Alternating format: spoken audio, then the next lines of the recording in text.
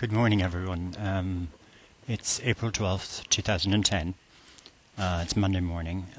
I decided to do a quick video this morning. I think for one reason, because the morning seems to be the best for me, where I feel I have a little bit more strength. As you can see, I'm wearing a shirt today, and I started getting dressed on Saturday morning, and there was a huge lift to be able to do that, as opposed to be in the gown, etc. Still, unfortunately, fluid is playing a huge issue in the initial recovery. About 40 or 50 pounds still of fluid still trying to get rid of me, to the extent that it's virtually all gone from my hands, etc. That I have to keep them moisturized because they're becoming very rough, whereas unfortunately legs, etc. and belly are still very much inflated. I got the result of the test that I was waiting for, and in that I received a 1 or. If you remember from the previous one, it was a 0 or, so there was a slight rejection, but nothing to be really concerned about because it's contradicted by adding another medication, basically. My weekend in general was productive. I got the opportunity to do some walking. There isn't much physiotherapy or occupational therapy around at weekends, so you basically have to push yourself to do these things.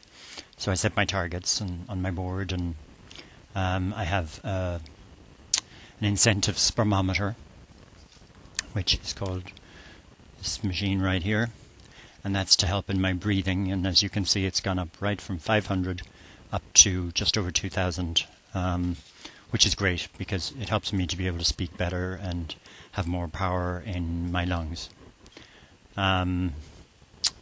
This weekend was, as I said, a very quiet weekend really for doctors. I had a psych visit on Friday, and they were very, very happy with my progress. They said I was asking very much the right questions.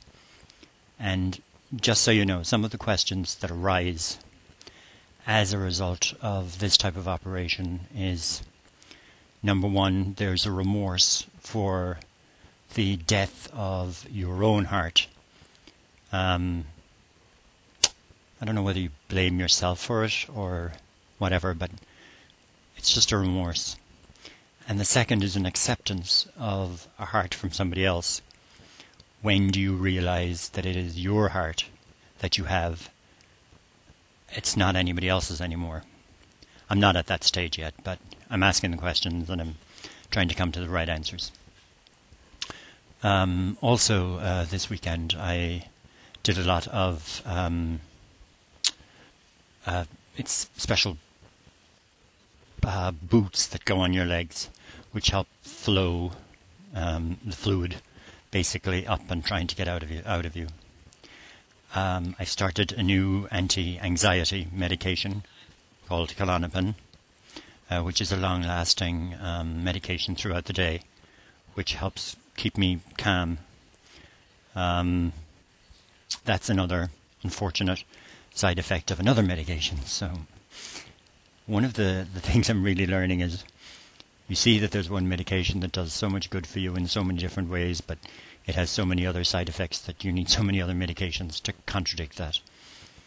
I was delighted to hear about yesterday's service and the success of the Addictions Ministry, and congratulate all involved. I'm very, very proud. Also, I'm very happy with Phil Mickelson winning the golf yesterday. I thought it was great for him, and particularly for his family at this time. I hope now this whole Tiger Woods circus is over with and people can get back and concentrate on golf again. Other than that, this week is going to be holding more tests throughout the day, etc. I'll be doing some occupational therapy and physiotherapy.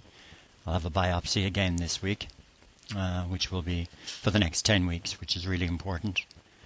There is a possibility that I could be out before the weekend if they can get enough fluids off in time, so keep your fingers crossed on that one. I'll keep you up to date.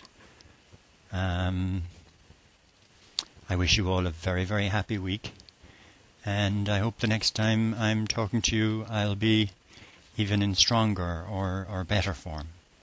So again, thanks for your support, your concern, your prayers and your love, and I will talk to you all very soon.